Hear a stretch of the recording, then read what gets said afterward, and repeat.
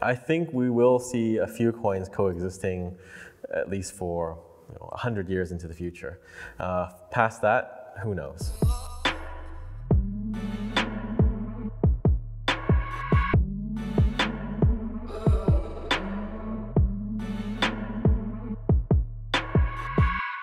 Samson, hi. Hi. Nice to have you here. We have a special edition of Baltic Honey Badger 48 Shot series. So my first question usually is about the drinks that we drink with my guests. Today is water. What is your favorite drink actually? I like rum and coke. Rum and coke. So next time we're doing another episode, I will bring rum and coke, of course. Sounds great. I have a question about your background. Before you joined Bitcoin, before you joined the crypto community, what were you doing? What is your background? So I guess before Bitcoin, I was in the game industry. I'm still in the game industry. I have a game company. It's been operational now for 8 years. Yeah, my background is doing real-time strategy games, AAA titles, and stuff like that. And I just kind of fell into Bitcoin because I took an interest in it, as it was very unique. Building online games, you're building economies, but those economies are still largely tied to the game company. You're managing it. A lot of the more advanced MMO games, they'll hire like economists to help them manage the economy. So when I first learned about Bitcoin, it's very, very interesting because there's this digital currency that's not tied to any entity. It kind of lives on its own. It's almost as if it were alive. I read your recent interview. You were mentioning that the gaming and then the crypto is like similar industries, and can you like elaborate on that? Like, where's the similarities between those two? The similarity, I guess, is just for online games, there are economies, and there are these economies with all the crypto assets out there now. But I think there is a strong tendency for gamers to be early adopters of technology. And they're very familiar with things like virtual currency, Linden dollars, and digital currencies, and just being able to own something and attribute value to something digital. So I think it lends itself really well to crypto and Bitcoin because it's a natural transition. And I think there's definitely a lot of synergy between a crypto asset, like a crypto token, being used in a game instead of like a centralized database system. So if you add a crypto asset to a game, so we're building a game called Infinite Fleet. It's going to have a issued asset on Liquid, a utility token, a pure utility token. We're hoping that can kind of replace the in-game currency, kind of like the World of Warcraft gold. And we hope to see interesting player behaviors emerge from that, because now you can do cool things like set up a guild with a multi-sig wallet that's controlled by a few players. Because in other games like EVE Online, they're centrally issued, centrally managed, and you have these cases where people will infiltrate a guild, play as part of that guild for a year, and then steal all their money. And that's just because they don't have something as trivial as multi-sig. Why did you actually join gaming industry? Was it like the passion that you like preserved from the early years or something like that? I actually got into the game industry because I was one of the top StarCraft players in Vancouver at the time. So the guy at the game company, Relic, he knew me from, I guess, my reputation, and then he brought me in to start working on game balance. But it's just because I play a lot of games and I'm very competitive, so I like to play to reach top levels. And do you remember the point where you decided that you need to like also start researching Bitcoin and also getting deeper into Bitcoin and into crypto? Well, I kind of read about it and I was interested in it, but I was really busy at the time. I think I was still at Ubisoft when I first heard of it, but I was doing a lot of business in Asia, launching games, and I didn't have time to really dive into it. I kind of got into it more reading-wise and research-wise in 2014 because a friend of mine, Bobby, was doing an exchange, and I was just reading in the news what he was doing and raising money to expand the exchange. It was called BTC China, and I guess that was when my interest started ramping up a bit more. I actually started trying to mine, I forgot which year, but I tried to mine on my laptop and I didn't get anything. But it's hard, like when you have like a full-time job and you want to get involved in something, it's hard to take away time and really devote yourself. So did you bought your first Bitcoin or you earned it? I bought my first one, actually.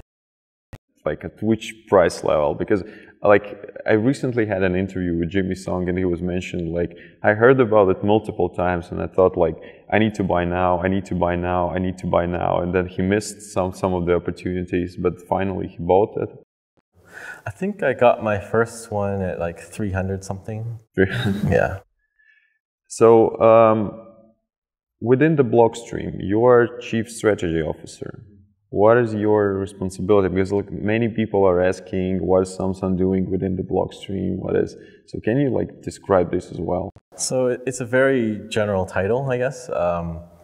We picked it just because there's a lot of different things needed to be done at Blockstream, and there's multiple areas that need attention. So when I first joined, my main focus was on Liquid, and I helped kickstart the mining initiative.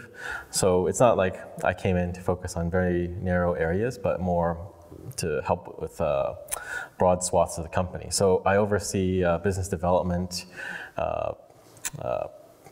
product, and marketing. So it's a It's really broad. Yeah, it's very really broad. But it ties together also because we need to productize a lot of the research and development we do. So Blockstream, as you know, is very heavy on the engineering side. We have a lot of mathematicians, cryptographers, and some of the top researchers and engineers in the space. But we haven't really taken that to create products that the ordinary people can use every day.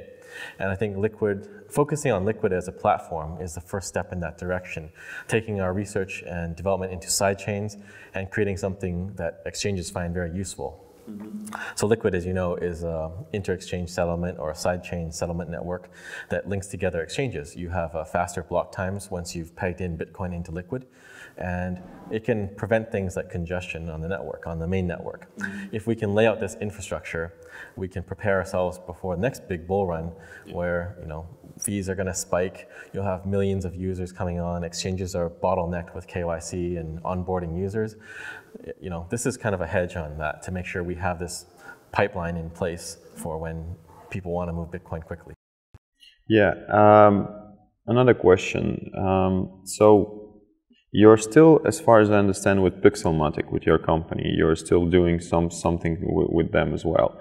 You mentioned Infinite Fleet. Yeah. Everyone is talking about it, and like you mentioned that you will be able to issue some tokens on the Liquid network, and it will be embedded in the Infinite Fleet. Can you tell a little bit more about this mix?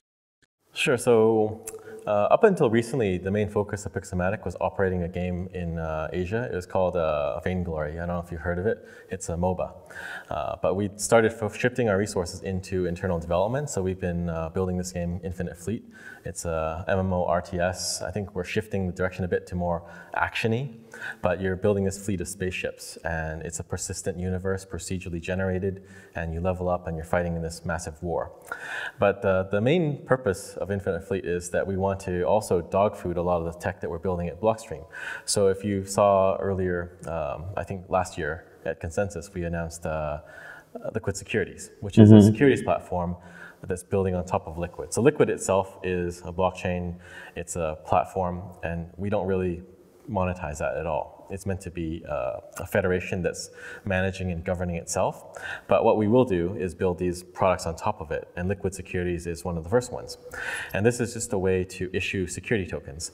So Infinite Fleet is using that as well, or the company Pixelmatic is using that to raise capital. And we're following what we call a dual token model. So we're firewalling between the capital raise using a crypto token, which is the security token, and we have a utility token in the game, which is actually a real utility token. So it's not being sold to anybody, it's going to be generated from in-game events, and we think it will accumulate some value over time, just like any game currency, WoW Gold or Linden dollars will accumulate value over time.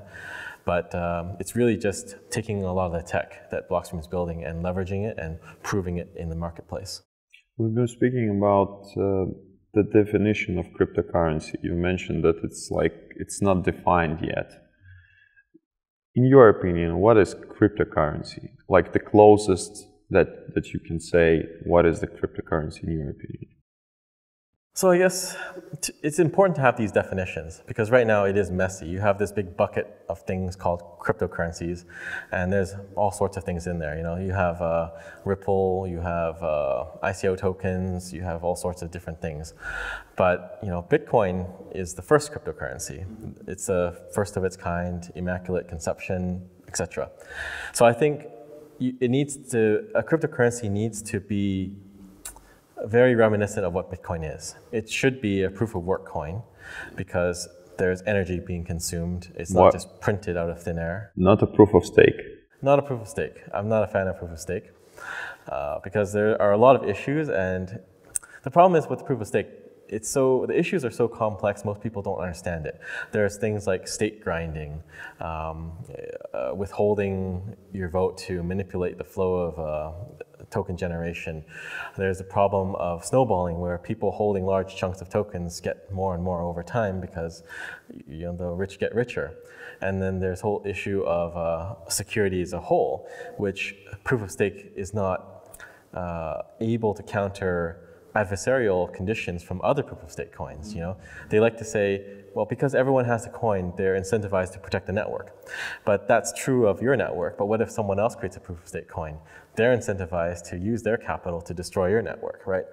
And then there's the whole issue of just perpetual energy or perpetual motion, which is people think that you can take away the energy and not waste that energy, but you lack, the energy is what gives you security, right? If you take, for example, I know we're going a bit off topic, but if you take, for example, a pot of water and you put some gold in there, right? And you boil the water and you're consuming energy. That's kind of like proof of work. You're adding energy to this equation to derive security for something, right? But for a project like, say, Ethereum, they're saying, well, we're going to transition to proof of stake. And we're going to build this contraption to capture the steam from the boiling water and redirect that steam to heat the water. And that's how we'll be secure. But if you're familiar with the laws of thermodynamics, that's not going to work, right? So that's why if you really dig down and think about what proof of stake is, it doesn't really function at a core level. It's just an interesting concept with a lot of problems, and people kind of pave over one problem and another one pops up somewhere else, but they hope people don't notice the other problem coming up. But going back to your first question, like, I think what a cryptocurrency is, it should be a proof of stake coin, it should be a fair distribution, and it should be reasonably decentralized that no one party can dictate exactly what happens with it. And if that is your definition, a lot of coins just fall out of that. They're just, shit coins. Yeah, true, shit coins. So what is Bitcoin for Samson Mow? I think, well, there's a few things. Like, if people ask me what is Bitcoin, I like to explain it to them as digital gold. It's a simple enough explanation that people can easily understand because people know what gold is. It's an asset, it's mined, and there are direct analogies to Bitcoin there. I think Satoshi himself used a lot of analogies with precious metals when talking about Bitcoin in the early days. So that's an easy mechanism for me to teach people about what Bitcoin kind of is. But for me personally, I think Bitcoin is a way to prevent an Orwellian future. It's a way to stop surveillance capitalism and tightening restrictions on people's personal freedom, privacy, and just well-being in general. So it does a lot. Like, people like to joke, Bitcoin fixes this, right? But I think Bitcoin really does fix a lot of things. It's apolitical money that no one nation state or country or company can control. And that's very transformative. It actually makes the people in control of their own destiny. People can vote with their own money, and that has a massive impact. You have a maximalist hat. Do you consider yourself a Bitcoin maximalist? I don't know. People call me a maximalist. I think there are very hardline people in this space that hate every coin that's not Bitcoin, but I'm actually more tolerant. Like, my upbringing in the space is running an exchange. You can't really run an exchange and I think be a super maximalist, because then you'll only have one asset. And if you're really pure, then you shouldn't have fiat as well, right? And then what do you do with Bitcoin? I think then you just be a miner. converting electricity to Bitcoin. But I think there are interesting projects out there. I like Monero.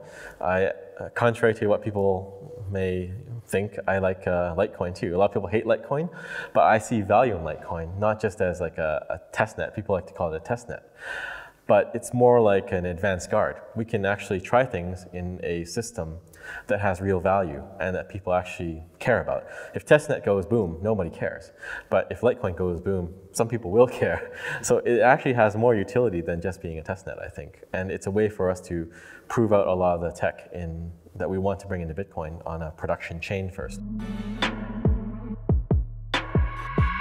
So will there be like many coins in your opinion in the future, or there will be like only Bitcoin, or where are we heading? Well, it goes back to the definition. What is a coin? Is it something that... Well, you named like Monero, Litecoin. You do have other coins that most probably you consider a cryptocurrency. Yeah. So will they coexist with Bitcoin, or at some point maybe Bitcoin will absorb the best features of those coins? It's hard to say.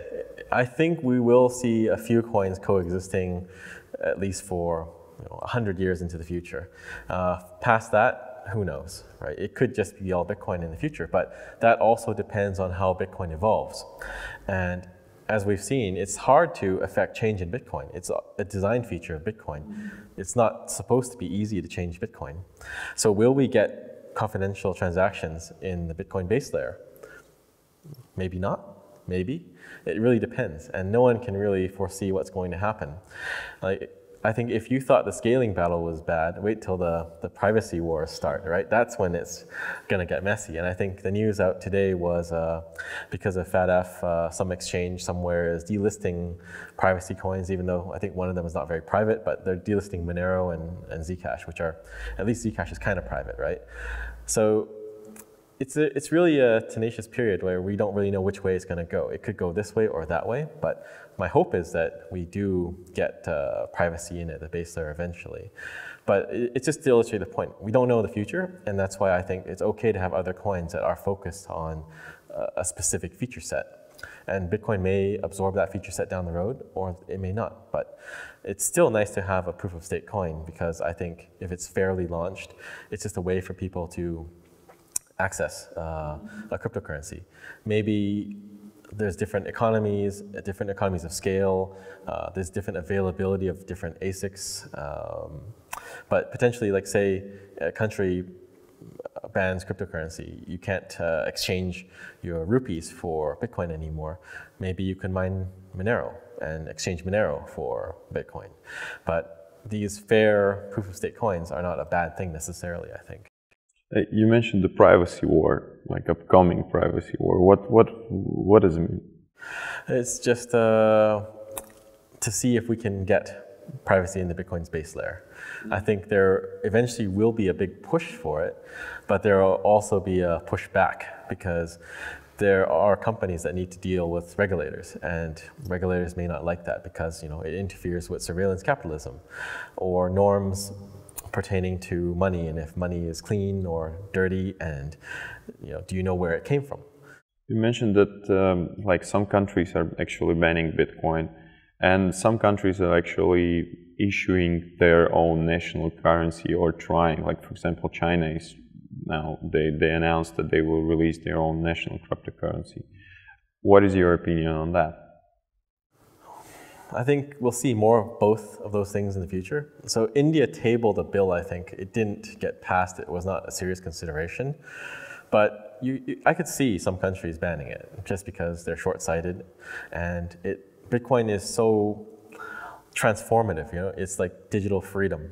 It really brings freedom to people. You can bypass capital controls and every other mechanic imposed to maintain taxation control on the people.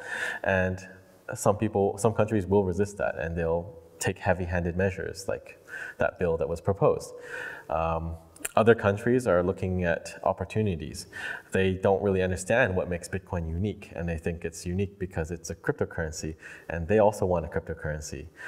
But if your state-rolled crypto is still limited, like not everyone can mine it or access it, it's still restricted between moving across borders, then it doesn't confer any unique benefit at all. And basically, there's no difference between your fiat and your crypto. Yeah.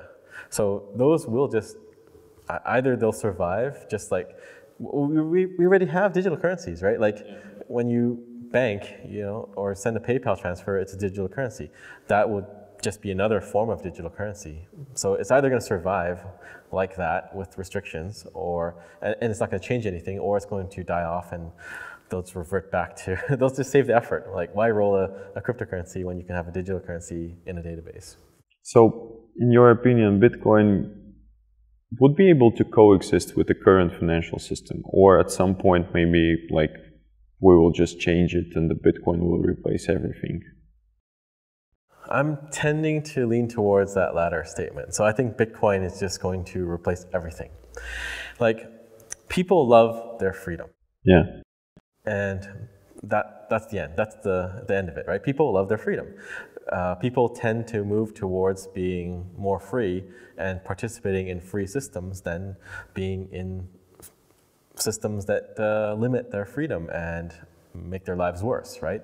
I think attempts from humans to govern other humans don't work that well. We kind of have this equilibrium where it works okay right now, but it's not ideal. And when you have people trying to enforce monetary policy and create monetary policy, that creates even more problems because people have very limited views and they're planning on very short time horizons, planning to implement a policy that will get them elected again in the next election, rather than for the prosperity of a nation 100 years in the future. So Bitcoin is better because it's math. No one can change it easily, like we discussed. The rules are set. It's opt-in participation. You can always opt out and, fork off like people have done and go to zero happily. We will speak about it. Sure, but I think it's inevitable that Bitcoin is going to just replace everything, and that's hyper-Bitcoinization. Yeah, what is your opinion on like forking Bitcoin, many versions of Bitcoin, like Bitcoin Gold, Bitcoin Cash, all that stuff? I think it's very important, and I think it's important that people can do that. What I really dislike is the fraudulent advertising around that and misleading people, right? If you want to fork because you don't like the Bitcoin client, you think block should be green, go for it, make your own currency. The market can decide. I mean, that's the kind of the ethos behind Bitcoin, which is let the market decide. Opt in and opt out if you don't like it. And the forks are fine. And I've said it before, like I was on Peter McCormack's thing. I said, there's nothing wrong with Bcash. It's just how it's marketed to people and deceiving people. It's just a coin, it's a chain, and it's even a proof of work chain. So there's nothing really bad about it inherently. It's just they're lying to people and tricking people and saying this is the real Bitcoin. So about the Bcash, there's a famous video when you're sitting on the conference nearby Roger Ver and he's saying something and you're like just like rubbing your head. What he was saying in that moment? And what was the panel about? Do you remember this? Yeah, so it was supposed to be a panel with a few people, but apparently that was just to get me to agree to go on it. They had always wanted just to be a debate between me and Roger. And I don't even remember the context of the panel. It was probably about Bitcoin and scaling, even though the scaling debate was over at that time. The market had decided, and Bcash was like sub 10% of Bitcoin. But Roger's statement was, babies are dying. And yeah, that was not fun sitting next to him for 30 minutes. What's your opinion on Roger Ver? The guy went from being like one of the famous people in Bitcoin and the person who was actually pushing the brand or the Bitcoin into the masses, being like so-called Bitcoin Jesus, to actually becoming one of the biggest villains in the Bitcoin history. Mm-hmm. So I think some people have this perception that he was a good guy early on, and he was doing a lot of things for Bitcoin. But I actually think he was just a guy pumping his bags the whole time, right? And he just pumps different bags at different times. So, when there was only Bitcoin, he pumped Bitcoin. He bought ads and tried to get adoption. But was that for Bitcoin itself, or was it for his own financial gain? I think it's for his own financial gain. Because if you look at his pattern of behavior, it's just, pump Bitcoin, okay, I'm gonna pump Dash, I'm gonna pump this thing, and there's just no end to it. You mentioned that you've been working also in exchange. So basically, you were in what particular exchange you were working? It's BTCC, or BTC China. So it's a Chinese exchange, as far as I understand. Yes. And at some point, Chinese authorities banned Bitcoin, and then they had this really crazy story about exchanges. Some exchanges closed. Was it like? How do you think? What was the reason behind that? What's the Bitcoin becomes a threat to Chinese authorities or something like that, or they just like wanted to prepare the ground for their own state cryptocurrency? Well, like I said, I don't think that's going to change anything. It's not a game changer, the state cryptocurrency. And there's also a misconception that China banned Bitcoin. They didn't actually ban Bitcoin. Ownership of Bitcoin is still fine. They just prevented banks from dealing with exchanges. That was actually before the end of the exchanges. But it had been tightening up for some time. And the end point was more of a closure of exchanges. They didn't want there to be crypto to fiat exchanges anymore. So the exchanges had to wind down operations, and a lot of them have since moved overseas and operate overseas now. But the rationale, it's hard to say. I think it could be many things. One of them is just it's a way to bypass capital controls, right? You still have capital controls, and if you can exchange, Chinese yuan for Bitcoin, that's effectively bypassing it. But ownership of Bitcoin is not banned. There's actually been a legal case in Shenzhen that established protections for a digital asset like Bitcoin. I think there was a theft, and they ruled that yes, you can't steal that. It's a protected asset. So I can't really say why, but my guess is that it's to do with capital controls. Also, back then, if you remember, the volumes of the Chinese exchanges was pretty crazy, and that drew a lot of attention. You're also wearing the Tether T-shirt. Why? Because I love Tether.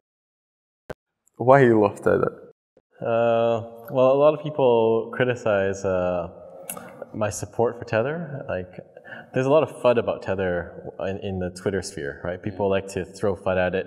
There's a guy, Bitfinex, who loves to throw water on Tether. And I think a lot of that is unfounded. So a lot of the times I take a position and I defend Tether because I don't find their arguments rational. Like if you remember when they're talking about Tether being fractional because funds were frozen, they just focused on, it's fractional because Bitfinex had to borrow money, right? And that's why Tether is fractional. But the point is, it was fully backed at that time. They just borrowed from it, which should illustrate that it's fine, it's solid and reliable. But the FUDsters love to throw stuff around. So I generally will support Tether because I think no one's speaking up. So then people say like you're a Tether supporter or whatever. So I might as well just embrace it and wear the shirt, right? Yeah, but recently Tether, as far as I understand, they released their tokens on the Liquid network. Yes, so Tether is now available in the Liquid network.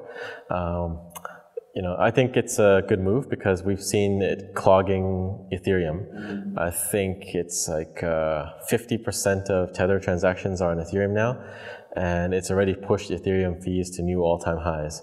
So it can't even handle 50% of Tether transactions, much less everything else. Whereas on Liquid, it's a network focused on financial transactions, not computing things with a blockchain like Ethereum is doing. So we won't have those same congestion issues as they do. You participated in the Lightning panel here on Honey Badger, and previously when we discussed where you want to speak on which topics, you mentioned specifically that you want to speak about Lightning. Can you elaborate on that? Why I want to talk about Lightning? Yeah. Because I think Lightning is very important and a very critical piece of scaling technology that will allow us to get Bitcoin into the hands of billions of people. If everything is done on chain, you're limited. Even with things like a side chain, there is still some limit because everything is being broadcast to the network. Every transaction has to take up space in a block, and this is real space that you're consuming. Whereas with Lightning, you're offloading a lot of that because you're only talking to who you're transacting with. The rest of the network doesn't need to know. So it's much more scalable. And I think we had a benchmarking test done. Dr. Christian Decker did this test. He found that one Lightning channel has a theoretical capacity of 500 transactions a second. So when all these other blockchain projects are out there advertising, we have 1,000, we have 10,000 transactions a second, none of that really matters because Bitcoin is a settlement network. If you want a retail network, then that transaction per second metric really does matter. But then Lightning will blow any metric you can reach on a blockchain away because it's channel-based. So I think right now with the amount of channels we have on the network, if you just take 250 transactions per second per channel as a baseline, just to be more conservative, you can have about 18 million theoretical transactions a second. And what that means is you've actually exceeded even centralized systems like Visa, Alipay, or WeChat Pay, which I think top out at 70,000 transactions a second or 80,000 transactions a second. So what you have now is this paradigm shift where decentralized systems like Bitcoin with Lightning have exceeded any centralized database system in existence. And that is pretty big. And it's even better because now we can have Bitcoin being transacted over Lightning. And this jumpstarts what I call the circular economy, which is people can now earn Bitcoin and spend Bitcoin in a cycle. Instead of getting paid at the end of the month or after 2 weeks, you can get paid at the end of the day. And then you go and buy your dinner and buy coffee, buy groceries, watch a movie, go back to work, earn more money and spend it. And Lightning enables that. And I think that is the key that's one of the keys to hyper-Bitcoinization and to mass adoption. It's got to be frictionless and easy. The interesting point about Lightning, you didn't touch this on the panel, but many people say that Lightning will take profits from miners. Do you agree with that? Not really, but it's a valid concern. I know a lot of miners because I used to run a mining pool at BTCC, and Blockstream is also involved in the mining space.